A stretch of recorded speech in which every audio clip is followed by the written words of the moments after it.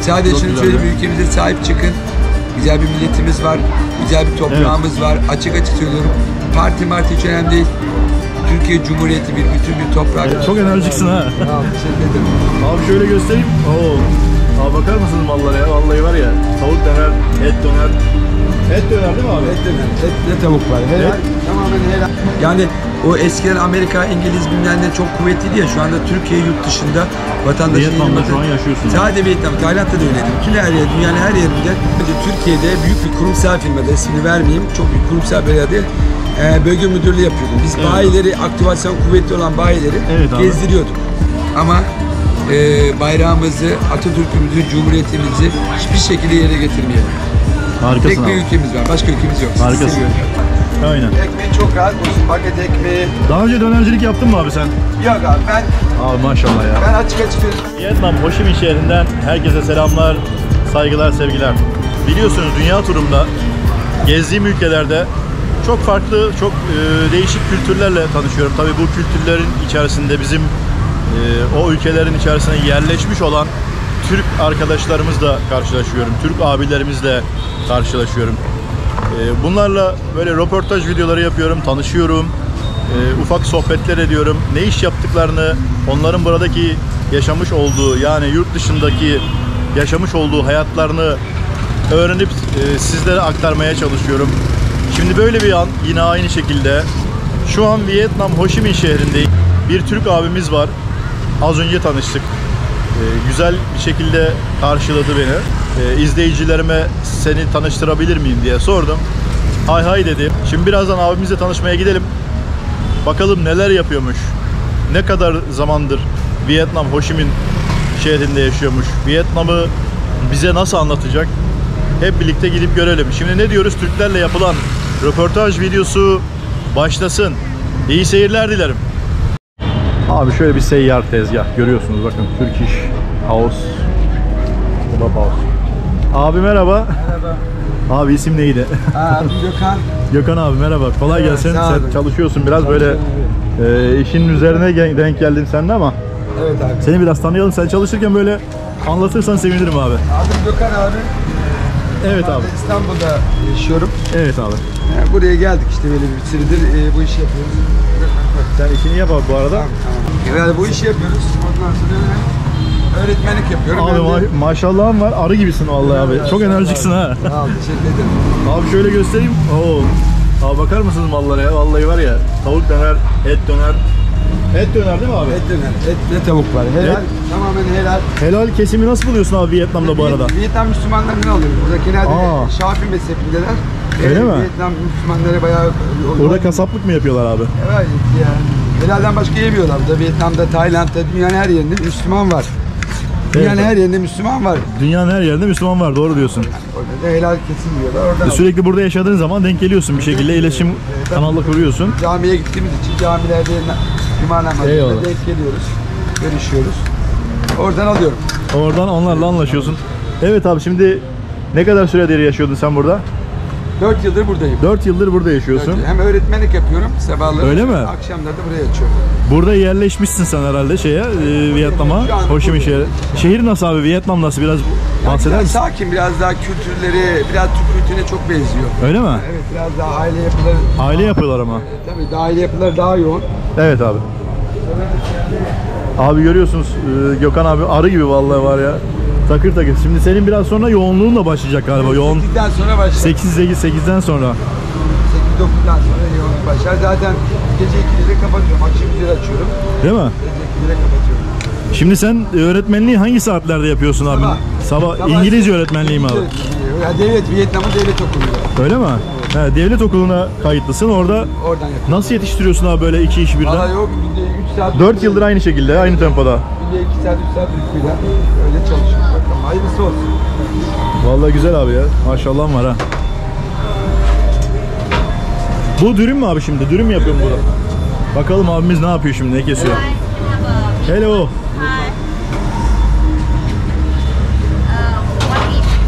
Evet, Gökhan abim burada takır takır tavuk dönerini kesiyor. Abi kaça veriyorsun döneri şu an? Abi döner 40 ton, yaklaşık $2 yani. $2. Ya 2 dolar abi. Ucuza veriyor musun abi? Ucuz. Et yaklaşık $3 fiyatı var. He. 40 don. Diğeri de 60 ton koydu. 60 ton, evet. 40 ve 60 ton. Burada dürümü sarıyor abi lavaşa. Sonra tosta mı basıyordun abi sen onları? Sister, call. Evet. Şimdi Gökhan abimin yoğunluğu başladı. Vallahi böyle bakıyorum şu anda arı gibi çalışıyor. Maşallah var Gökhan abimin. Bütün hazırlığı yapıyorsun sen. 4 gibi geliyorsun buraya abi. Hazırlığını yapıyorsun. Bir gün 2 gün önceden tavuk et hazır oluyor. Tabii. Sonra tezgah açıyorsun. Hazırlıklarını yapıp sonra müşterilerini bekliyorsun. Her gün aynı tempoda gece 2'ye kadar 3'e kadar takılıyorsun. Yani günlük taze oluyor zaten. Yani az ufak takıyorum taze. Az az takıyorsun sen. Sıcak çünkü ülke çok sıcak. Evet. Yani bakteri üretmesin diye ufak. Az az takıyorsun bittikçe getiriyorsun. Nerede, yakında mı oturuyorsun abi sen? Üst katta hemen. Ha. Şöyle bakalım, abimin evi buradan girişi varmış. Böyle üst katta oturuyorum diyor. Her şey ayağının altındaymış. İş yeri ayağının altında. Okul da yakındır inşallah. Evet, müşteriler şu an sıraya başladı. Türk döneri burada, buyurun. Benim eski müşterilerim. Öyle mi? Ben okey. Rap, trango. Başka ekmek de mi var dürümün haricinde? Üçgen ekmek var, trango. Vay. Ben okey. Şimdi burada Gökhan abimin ön tarafta bir masası da var burada böyle. Tezgahın tam önünde böyle müşterilerini ağırlayabiliyor. Paket alan müşterisi de çok fazla. Gayet güzel. Kocası Amerikalı Müslümanlarından. Evet. Onu alıyor. 2 yıldır sürekli müşterim. 2 yıldır burada sürekli. Her gün 4 tane Amerikalı Müslüman kocası. Müslüman. Burada Kendisi firması var. İthalat firması kendi var. de Müslüman. Yok, kendi Müslüman değil. Kocası Vietnamlı mı? Kadın Vietnamlı, kocası Amerikalı Müslümanlardan. Evet. Burada ithalat firması var. Yani yurt dışına ithalat ihraçtır. Durumu bayağı iyi bir abimiz. Her gün 4-5 tane alırlar. Zaten fiyat olarak da senin fiyatların uygun, lezzetli yapıyorsun. Helal yediği için. Evet. Bakın abi, bakın. Vietnam'da Türk dönercisi. Vietnam diyorum ya, işte Vietnam halkını düşünüyor. Halkını düşündüğü için de burada Türkiye'den ithal bir dönerci getirttirmiş buraya. Halkı rahat etsin diye, düzgün yemekler yesin diye Gökhan abiyi getirtmişler. Yani burada Araplar yoğunluktaydı. Araplar döner yapıyor ama evet abi. Baharatları basmışlar. Hindistanlılar, Araplar. Değil mi? Yani çok kötü. Yani inanılmaz baharat var. Baharat tadından yiyemiyorsun. Az önce Gökhan abimle tanıştığımda aslında bir yemek yedim burada, sohbet ettik. Tabii video çekebilir miyim diye önce bir konuştum, müsaade istedim kendisine. Kabul etti kendisi de. Ve gerçekten döneri çok lezzetli. Yani tavuk dönerinin içerisinde böyle burada alıyorsa işte eti aldığı yerde kuyruk yağı da alıp tavuk dönerin aralarına böyle kuyruk yağı koyuyor. Tabii o kuyruk yağının böyle erimesiyle falan döneri muhteşem bir şekilde lezzetlendiriyor. Çok lezzetli bir hale getiriyor. Ben gerçekten çok beğendim. Hochi şehrine geldiğinizde haritalara zaten Türk iş kebap yazın. Direkt sizi buraya getiriyor. Direkt öndeki bu tezgah standa getiriyor. Google Map'te var. Evet. Google Map'te çıkıyor. Her yerde çıkıyor. Otelden siparişi verebiliyorsun. Delivery var. Ha, sen paket siparişi de gönderebiliyorsun. Motor kuryeler var. Motor kuryeler delivery şeklinde götürüyor. Alıyor buradan, götürüyor. Kaç kilo takıyorsun abi döneri maşallah? Yani hafta içleri 7-8 kilo, hafta sonları 15 kilo yakın. 15 kilo, çok iyi abi maşallah. Gökhan abim arı gibi her yere yetişiyor. Abi sana yardım edebileceğim bir şey var mı? Bak ben böyle seni görüyorum ya. Gel. Çekerken hani. Bitti.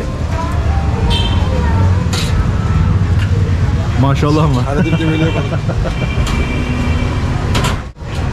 Abi yaş kaçtı senin? Abi 50. Maşallah diyelim abi. 73 doğumluyum. Allah nazarlardan korusun seni. Ama bu tempoyla kaç yaşına kadar yaşayacağız bilmiyorum. Tempo güzel abi, tempo iyidir.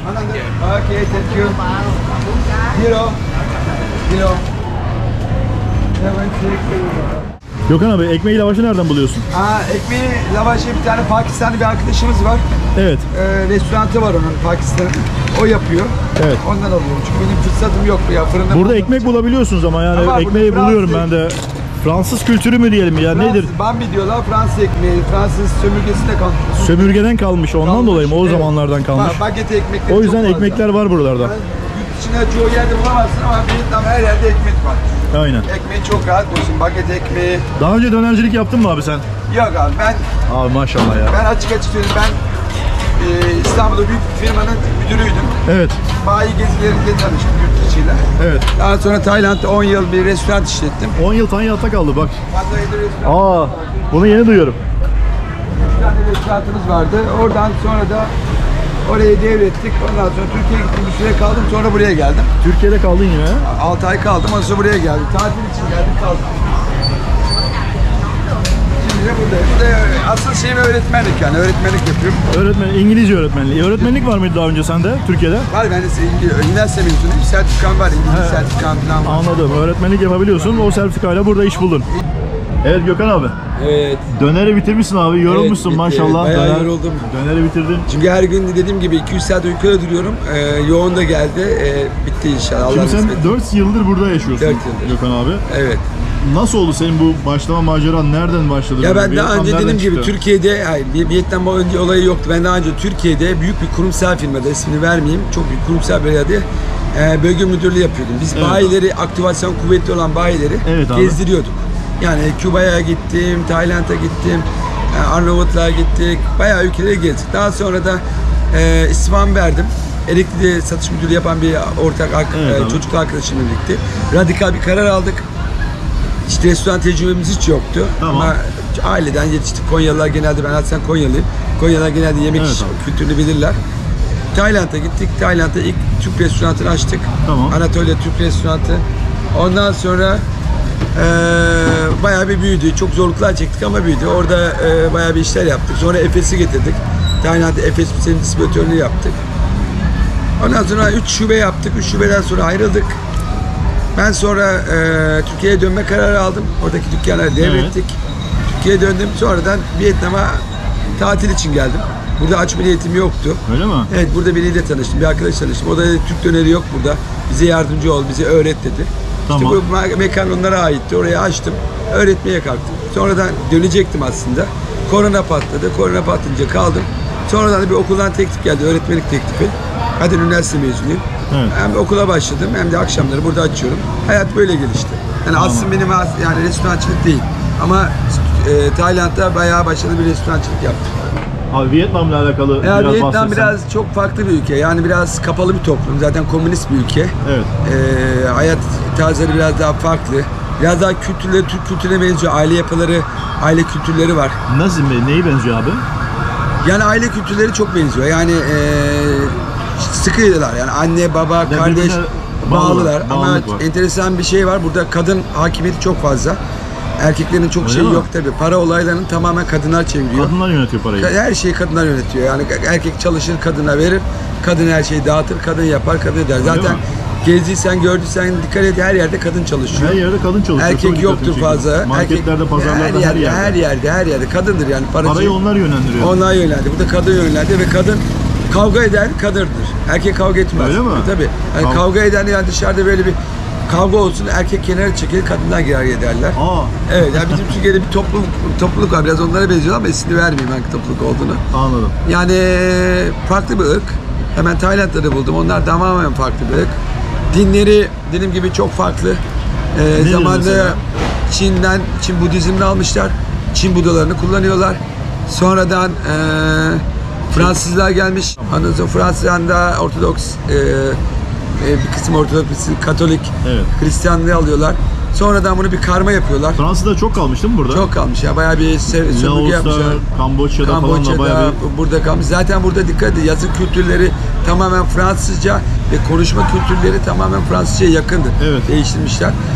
Ve yemek kültürünün çoğu da öyle. Mesela Bambi dedikleri bir şey var. Her yerde satıyorlar Bambi, ekmek arası. Ekmek değil mi? Ekmek, Bambi zaten Fransızcadan geliyor. Evet. Bambi. Türkiye'de de vardır mesela. Bambi kafeler vardır. Evet, Bambi. onun gibi. Fransa'da baget ekmekler çok yoğundur. Mesela Tayland'da ekmek bulamazsınız. Laos'ta, Kamboçya'da ekmek bulamazsın. Burada her yerde ekmek fırını. Baget ekmekler vardı. Şeyde de Kamboçya'da da vardı. Ama az. Var. Burası kadar yoğun yok. Bu kadar değil. Bunlar çok fazla ekmek yiyorlar çünkü Fransa'dan kalma. Evet. Sonradan Fransa gidiyor. Amerikan geliyor, o yerleşmeye kalkıyor. Bu sefer de Amerika'ya karşı Hochi dediğimiz kişi, buranın ismini aldı, kralları. Hochi City. Burası bu savaştan önce mi oluyor peki bu olay? Sonra tabii Amerikan Savaşı'ndan önce Hochi zaten ayaklanmayı başlatıyor. Sonradan burada Gucci dediğimiz bölge var. Evet. Gelenler muhakkak gitsinler. Amerikan Savaşı yapıldı. Tünellerin olduğu bir yer. Evet. Çok daha tünelleri var. Girdin nefes bile alamıyorsun. Orada Amerika'ya karşı duruyorlar ve Vietnam Savaşı gerçekleşiyor. Vietnam Savaşı'nın gerçekleştiği yer mi o tünel? Ama Hochi Minh başları, yani bizim Atatürk'ümüz, Allah rahmet eylesin, başımız, atamız, bunların da Hochi Minh, bayrakların üzerinde olan resmi ve bağımsızlığı göremiyor. Öyle mi? Tabii o öldükten sonra bağımsızlık, seneler sonra bağımsızlıklarını ilan ediyor.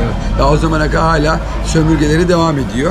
Evet. Ondan sonra yavaş yavaş gelişmeye başlıyorlar ama hala şu anda hani Amerika diyoruz ki savaşta kazanamamış ama Amerikan çok fazla şu anda burada yönetim üzerinde her şeyde Seviliyor peki? Seviyorlar. Amerikan markaları çok seviyorlar. Değil mi? Zaten Amerika, Kanada, Avustralya'da inanılmaz şekilde Vietnam'la yaşıyor.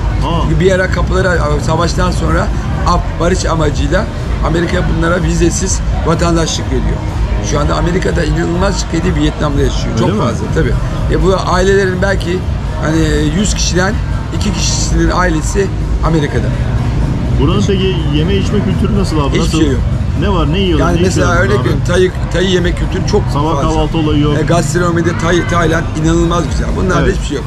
Biz önemli, çok ünlü bir çorbaları var. Et çorbası diyorlar. Ne onun adı? Ya içine noodle var, eti atıyorlar veya yağları var, kaburgalar atıyorlar, et çorbası diyorlar. Et çorbası. Noodle çorbası yani Noodle başka bir şey çorbası, değil. Hiç başka bir şeyleri yok. Pilavları var, tavukları var. Başka hiçbir Türk şey yok. mutfağı var mı başka Ve burada çok abi? fazla şey yiyorlar, onu söyleyeyim. Mesela Tayland'da ben görmüştüm ama burada çok fazla gördüm. Gözümde de gördüm, yanımda da yaptılar. Öyle mi? Fare Yiyorsun ya. yiyorlar, köpek yiyorlar. Mesela burada bunları satan yerler var mı burada? Var, köpek restoranları var. Mesela burada sokak köpeği göremezsiniz. Gördün mü? Hiçbir şekilde. Yok, görmedim. Hiç yok. Çünkü Kedi de görmedim. Kedi de yok, köpek de yok. Çünkü Bir tek fare görüyorum. Fare var. Köpekleri buldukları yerde sahipsizse Sahipsizse alıyorlar. kilo et kilosu. Var mı o köpek restoranları var değil mi? Var. Yani girdiğiniz zaman köpek restoranı gidiyorsunuz. Doğru da ben başka bir videomda aslında... Var, kendileri de yiyorlar. Ben burada benim işte burada o apartmanda oturanların bir kısmı gördüm. Yani öz gözümle burada mangal yaptılar. Köpeği çevirdiler. Bir gün bir baktım bir torba geldi. Bir baktım ben bir ara sincap yiyorlardı. Yani köyden sincap geliyordu. Evet. Sincap zannettim. Baktım fare. Köyden gelen tarla faresi. Tarla faresi çok fazla yiyorlar. Sincap yiyorlar. Köpek kültürleri. Burada da fareler var. O yüzden de var, bunları yemiyorlar ama tarladan gelen fareler. Onlar temiz diyorlar. Köpek kültürleri zaten Çin'den geliyor. Zaten dedim ya, Çin hakimiyetini bitirip bırakamamışlar ve zaten çoğu %50'si belki %40'ı diyeyim Çin kırması. Öyle mi? Tabii ailelerine baktığı zaman hep Çin'den geldi. Kore, Japon kırması var mı? Yok Çin. Çin. Yani Vietnam zaten Çin kırması, yani Çin hakimiyetinde çok uzun süre kalmış. Vay be. Böyle kendi etrafında hiçbir şekilde düşmanlığı, hiçbir şekilde problemi olmayan bir ülke. Rahatlar yani, hayatlarını rahat yaşıyor. İşleri, güçleri, yemek, yiyor. İçki çok ucuz, su pahalı, su içmiyorlar. Dünyanın en çok Almanlar hiçbir şey değil. En çok içki kullanan ülkesi bira. Öyle mi? Dünyada tabii kullanan ve en ucuz, sudan daha ucuzdur. Bir oturuşta bir tanesi bir karton, 24'lük bir karton birayı bitirirler. Yani bir kişi. Sürekli içerler. Karaoke yaparlar. Onlar karaoke kültürü zaten Çin, Güney Kore'den gelme. Evet, o karaoke'yi çok görüyorum her yerde. Her yerde otururlar, her yerde karaoke yaparlar. İçki içerler. Toplarda yemek yerler. Otururlar. Çok fazla dünya umurlarında değilmiş gibi. Hiçbir şey umurlarında değil. Çünkü etraflarında ne vatanlarını bölecek düşmanları var, ne bir şeyleri var, hiçbir şeyleri yok. Tehdit yok yani. Ya hiçbir şey yok. Rahatlar. Ülke zaten savaş bitmiş zaten. Bitmiş. İçki, uyuşturucu serbest, her şey serbest. Burada o da mı serbest? Uyuşturucu kullanan çok var mı burada? Var. Ya uyuşturucu çok fazla serbest. Anladım. Yani yasak değil yani. Buranın ekonomisini sorayım mı sana abi biraz? Abi ekonomisi şöyle söyleyeyim. Ben buraya geleli 4 yıl oldu. Evet abi. Enteresan bir ekonomi sistemi var. 4 yılda dolar hiçbir şekilde artmadı. Evet. 2.300'dü 4 yıl önce. Şu anda da 2.300. Korona geldi. Sabit. Hiçbir şekilde kımıldama yapmıyor. 2.300, 2.310, 2.300, 2.310 1 dolar karşılığı. Evet. Enteresan bir olayları var. paranın yurt dışına gitmesini istemiyorlar. Mesela Western, mesela buraya gelenlerin aklında olsun. Yurt dışından Western geliyor. Yurt dışından para istediğin şekilde getirebilirsin, sınırı yok. Ama buradan yurt dışına para gönderebiliyorsun. Western'in kilitli olduğu tek ülkelerden bir tanesi. Öyle mi? Evet. Yani Western Union, yani o şey... Siz Western'le Türkiye'den paranız bitti. Vietnam'da kaldınız. Evet. Western'de Türkiye'den para geliyor. Western'den paranızı çekebilirsiniz. Tamam. Ama mesela buradan ailene para göndermek istiyorsun. Burada çalışıyorsun, para gönderme olayı. Nasıl gönderiyorsun peki? Burada çalıştığın yer, mesela öğretmenlik yapıyorsun veya bir iş yerine veya fabrikada çalışıyorsun. Kazandığın ücretin vergisinden sonraki belli bir kısmını sana soruyor. Ev kiranı falan filan. Tamam. O kadar kalan kısmını gönderebiliyorsun. Hiçbir şekilde, mesela ben şu anda turistim. Buraya geldim, cebimde param var, ailem sıkıştı, Western yapacağım. Mesela Tayland öyle bir şey yoktu. Evet. Tayland'da parayı istediğin şekilde gel, götür, önder, gitsin, gelsin. Western yap, sivit yap. Burada yapamıyorsun. Parayı dışarı çıkaramıyorsun. Sen cebindeki parayı direkt diyelim ki Türkiye'ye giderken cebinde götürebiliyor musun? Ya cebinde götürüyorsun ama onun da belli bir limiti var. O limitle birlikte götürebiliyorsun. Havalanda soruyorlar. Belki başka yollardan çıkarabilirsin ya çalıştığında. Belki arkadaşların varsa gelir bir kısmına verirsin, öyle çıkarabilirsin. Ama resmi yollardan... Bir limit var ondan. Cebindeki parayı Türkiye'ye götürmek istiyorsan onun bir limiti var, ancak havalanda soruyorlar. Evet. Yani buradaki resmi parayı çıkaramadıkları için de, dolar burada kaldığı için de zaten Amerika ile araları iyi. Bütün Amerikan yatırım firmaları burada çalışıyor. Öyle mi? Tabii Avustralya, Amerika, Kanada, New Zelanda, ondan sonra inanılmaz şekilde yatırımları var. Gelişimi nasıl buranın, ülkenin peki? Gelişiyor. Olan bir ülke ya burada diyorlar. bakın, evet, gelişmekte olan bir ülke. Burada çok büyük fabrikalar var. Hala şu anda 2 tane Türk fabrikası açıldı. Yeni bir fabrika daha açılıyor. Mesela büyük bir bez firmamız, çocuk bezi firması. Türk ismini vermek istemiyorum, reklam olmasın diye. Burada fabrika açtı. Şu anda 50-60 tane Türk mühendisimiz çalışıyor. Bazen bana yemeğe geliyorlar. Bayağı 200-300 kişi de Asya'ya mı üretim yapıyorlar? Buradan Asya'ya, tüm dünyaya gönderiyor. Vietnam'da yapıyor. Vietnam. Mesela burada giysi de ucuz herhalde. Evet, plastik borular yapılıyor, burada yapılıyor. Öyle mi? Ve ayakkabı dünyanın Adidas markalar. Adidas, Nike, Puma, bütün dünyaya buradan gidiyor. Yani üretimler burada. Fabrikaları burada. Amerika'nın fabrikaları da burada. Bütün her yer buradan gidiyor. Zaten dikkat edin, eğer orijinal bir Türkiye'de Adidas aldırırsanız veya Nike, Puma, içine baktığınız madde Vietnam yazıyor. Türkiye'de burada üretiyor. Ve burada mesela çakma ürünler çok fazla. Çakması da var, gördüm onu. Çakmak, evet. Geçen markaların çakması çok. Açık söyleyeyim, bir yerden, bir pazardan pantolon alayım dedim. Bir baktım Zara. Yani markayı vermiş oldum. Zara Türk malı. İçinde maden Türkiye yazıyor. 1 dolar. 1 dolara alamazsın. Çakma. Aynısını burada yapmışlar. Çakmasın. Birebir. Burada birebir çakmayı ayıramıyorsun bile. Çok iyi çakma yapıyorlar. Kaliteli yapıyorlar. Kaliteli yapıyorlar. Ayıramıyorsun. Ayakkabıyı ayıramıyorsun. Yani hiçbir şekilde. Burada peki iş yeri sahiplerinin vergisi vesaire, iş yeri açma... Burada işi açma olayı söyleyeyim. Tayland'da, onu söyleyeyim. Mesela Tayland'a örnek göstereyim. Asya'dakinin çoğunda öyle. Burada farklı. Tayland'da %51 Tayli'de, %49'u yabancıda kalmak üzere sana şirket açtırabiliyor. Evet abi. Vietnam'da öyle bir şey yok. Senden ilk başta şirket başvurusunu yapıyorsun. Avukatlık ofisleri yapıyor bunu. Sonradan kaç para yatıracaksan yurt dışından para sivit transferiyle geliyor. Evet. Onunla burada yatırımını yapıyorsun. Tamam. Şirketi açıyorsun ve %100'üne sahip olabiliyorsun. %100'üne sahip oluyorsun. Evet. Güzel. Ve sana 2 yıllık, 1 yıllık, 3 yıllık kimlik kartı veriyor. Bildiğimiz gibi oturum izni veriyor. Oturum izni. Direkt veriyor. Hani girdi çıktı yapmana gerek yok. Yatırım yapabiliyorsun. Ama biraz pahalıya patlıyor tabii, resmi vergileri, onları bunları, iş açmak biraz. Gelir vergisini nasıl alıyorlar burada abi? Gelir vergisini alıyorlar. Yani burada fiş olayı, faturayı çok yok. Firma mesela burada A, B, C, D, F diye firma ayırmışlar. Evet. Yatırdığın para. Mesela 10.000 dolar yatırdıysan 10.000 doların bir götürü vergisi var. 20.000 dolar ise ona göre götürü vergisi var. Bilmem nesi var. Ona göre bir vergileri var. Şirket açılışının peki şeyi var mı abi? Vergisi? Var ya. Daha doğrusu ücreti yaklaşık ufak, yani bir restoran örnek vereyim. Evet. Restoran açmanın avukatla çalışma izni, onlar bunlar bütün maliyeti 4.000 dolardan aşağı değil. Asgari ücret nasıl burada abi? Asgari ücret yaklaşık 7 milyon, yaklaşık o da 7 milyon dong. 7 milyon dong, o da 300 dolar yakın geliyor. 300 dolar. Aşağısı yok. Peki, yani günlük 200... düşük değil mi o rakamlar buraya? Hayır. İyi mi? Buranın şeylerine göre daha mı iyi diyorsun? Normal, 7 milyon normal. 7 milyon geçinebiliyorlar yani insanlar. Evet, burada mesela ev kirası nasıl abi? Yani ev kiraları enteresan, ev kiraları pahalı ama çoğu insan kalıyor burada, tek oda. Evet. 3-4 tane arkadaş kalıyorlar. Genelde Saigon göç almış. Yani burada Saigon'da yerli halkı bulamazsınız. Buradan köylerden, etraf şehirlerden çalışmaya gençler, bütün hepsi burası çalışma bölgesi. Buraya geliyorlar. 4-5 arkadaş tek bir oda tutuyorlar. Türklerde falan çalışanlar var. Her yerde oda tutuyorlar. Odada yer yatakları var. Öyle bunlar da bizim Türkiye'deki evim olsun, balkonum olsun, özel odam olsun, televizyonum olsun, LCD televizyon olsun yok. Bunlar hiçbir şey değil. Yer kültürü. Bu da villa kiralar. Villada şey bulamazsın. Yerde oturuyorlar. Yerde oturuyorlar. Villada bile olsa yerde oturuyor. O yüzden de 4-5 arkadaş tutuyor. Yaklaşık $100 evin kirası var. $200. $4 arkadaş bölüyorlar. Evet. Fark etmez. Zaten ortada yiyorlar. Ortada içiyorlar. Onlarda hani şey yok yani o kültürleri böyle şeyi. Ben açık söyleyeyim. Ben 10 yıl Tayland'da yaşadım. Evet abi. 4 yılda burada yaşıyorum. Korona zamanında direkt beni arayıp özel WhatsApp hattını verdiler. Gece 24 saat açık. Her zaman arayabilirsin.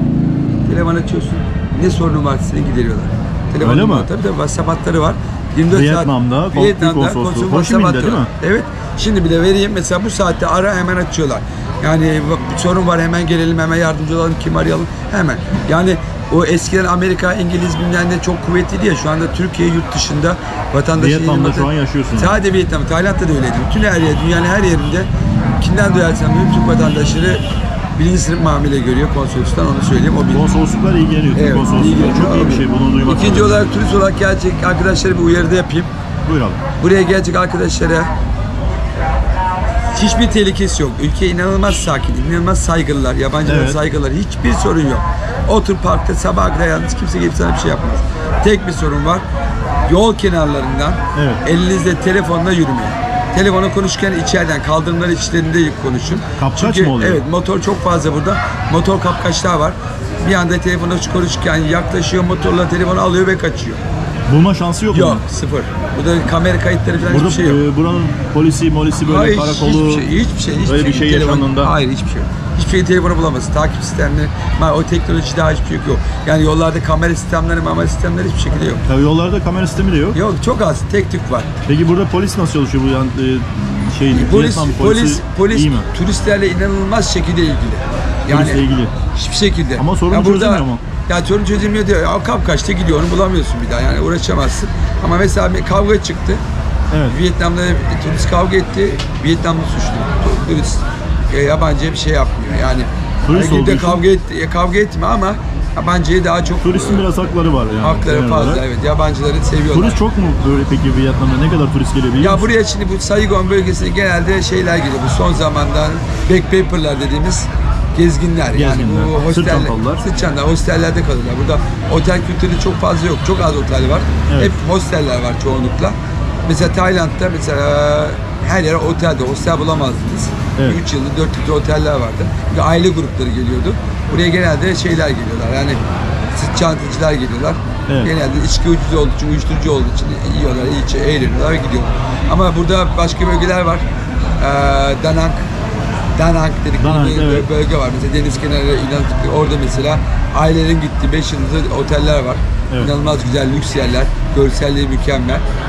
Oralara da gidebilirler. Araştırsınlar yani Google'dan Vietnam'da nereye gezebilirim diye. Nereye önerirsin ben Vietnam'da mesela? Ya Saigon eğlence.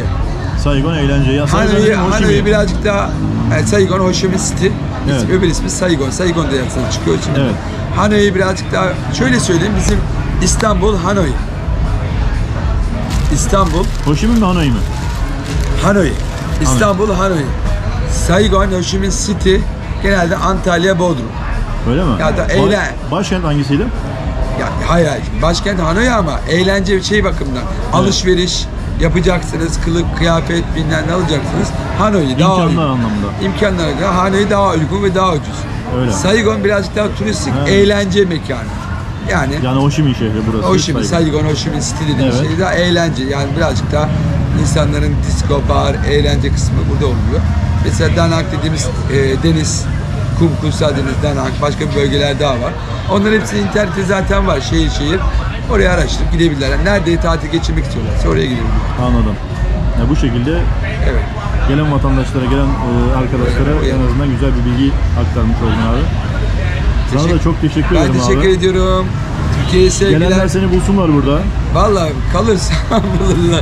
Ben buradayım. Sormadım peki de burada Türkiye'ye dönmeyi düşünüyor musun? Var mı öyle Valla var, bir niyetim, planın var mı? Niyetim var çünkü 4 yıldır dönemedim bu koronadan yüzünden. Kesin dönüş mü bu yoksa? Yani bilmiyorum şu an ne yapacağımda karar vermiyorum. Aile sürekli çok baskı yapıyor, gel diye. Türkiye'ye dönme durumu var. Orada eş dost çağırıyorlar yani, seni. Çağırıyorlar çünkü yaş da geldi. Ne yapacağım bilmiyorum. Daha kararsızım ama şu anda okulda kontratım var. 3 ay 4 ay daha buradayım. Ondan sonra ne yapacağımı karar vereceğim. Yeni kontrat yaparsın ya da yapmazsın. Yapmam, onu bilmiyorum. Onu bilmiyorsun. Tekrar çok teşekkür ederim abi. Teşekkür ederim. Sadece şunu söyleyeyim, ülkemize sahip çıkın. Güzel bir milletimiz var. Güzel bir toprağımız var. Açık açık söylüyorum. Parti hiç önemli değil. Türkiye Cumhuriyeti bir bütün bir toprak. Kürdü, Türk'ü, Laz'ı, Çerkezi kim olursa olsun. Buraya benim bir sürü arkadaşım geliyor. Kürdü, Harikasın abi. Laz'ı, Çerkezi kim olursa olsun. Bir tek vatanımız var. Bir tek toprağımız var. İnsan yurt dışında bunun kıymetini daha iyi anlıyor. Tabii burada anlıyor. Yani buraya geliyorlar. Adamın vatanı olmayanlar var ya. Vatanı yok. Vatanı yok. Evet. Yani adam geliyor. Geçen geldi 2 tane Suriyeli. Nereye gideceğimi bilmiyorum diyor. Vatanı yok. Vatanımız var ya. Türk'üz. Pasaportumuz gördüğü her yere değer kazanırız. Evet. O yüzden lütfen kardeş gibi yaşayalım. Hiç önemli değil. Hangi parti gelip gelmesi önemli değil. Ama bayrağımızı, Atatürk'ümüzü, Cumhuriyetimizi hiçbir şekilde yere getirmeyelim. Harikasın Tek bir abi. ülkemiz var. Başka ülkemiz yok. Sizi Harikasın. seviyorum. Teşekkürler. Türk abimiz Gökhan abi burada yaşıyor. Vietnam'da yaşıyor. Bu videomuzu da burada kapatıyorum. Kanala abone değilseniz abone olmayı, like tuşuna basmayı yani beğenmeyi ve yorum yapmayı lütfen ihmal etmeyin. Bir sonraki güzel videolarda görüşmek üzere. Hoşça kalın. Hoşça kalın.